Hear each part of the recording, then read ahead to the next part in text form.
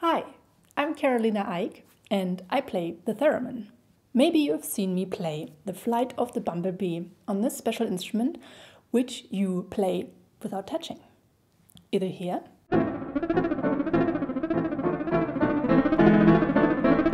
or here. Either way, I would like to show you today how I got the idea of playing this extremely difficult piece on an instrument that is mostly known for its lyrical way of playing, and how you can learn to play the flight of the Bumblebee on the theremin yourself. Let's get started.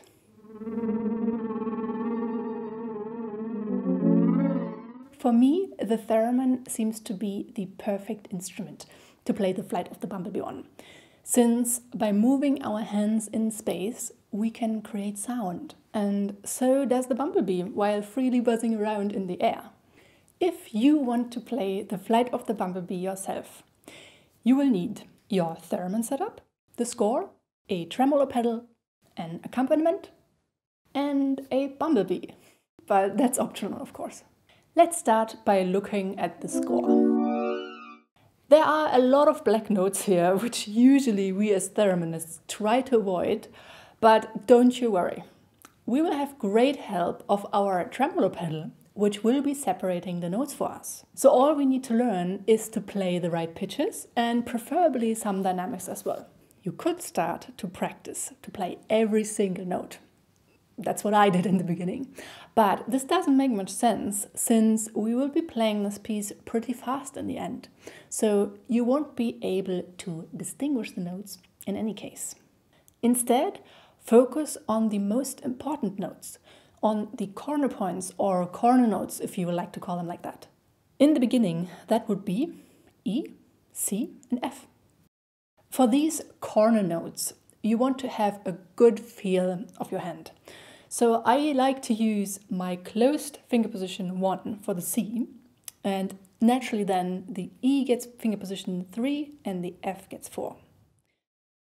Now you need to remember only these 3 positions, and everything in between you can play with a glissando. It's just important that you stay in the right rhythm. You go through the whole piece, mark your corner notes and practice them with the glissando in between.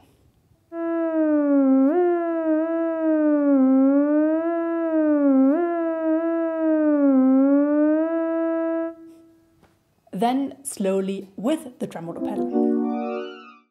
You can use any kind of tremolo pedal. Even a tremolo or panning plugin in your software will work in case you have your theremin connected to a computer. The tremolo will interrupt your sound like this.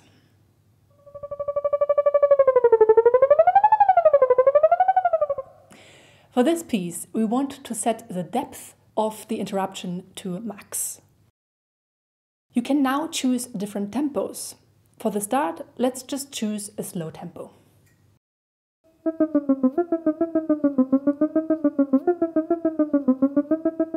And then just speed it up. Since the tremolo pedal is doing the job of separating the notes, I would say it is actually easier on the theremin than on any other instrument to add some dynamics to the piece. To make the tune a bit more lively, I like to emphasize on certain notes. For me, in our example bars, it is the E and F in the first bar and just the E in the second bar. Practice the dynamics slowly for the whole piece and first without sound.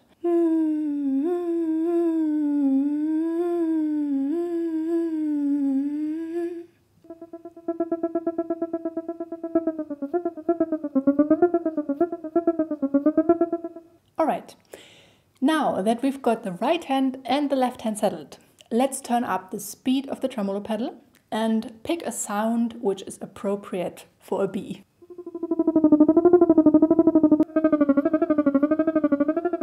This one. You can play the tune solo on your theremin now, but it will make a huge difference if you add an accompaniment to it. The accompaniment is the frame of this piece and will bring your melody in the right perspective.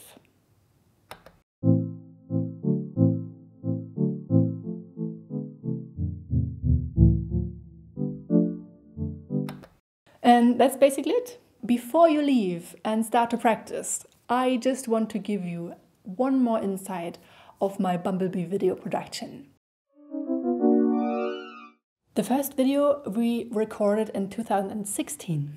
My pianist Christopher and I had played the piece live many times and finally decided to record it.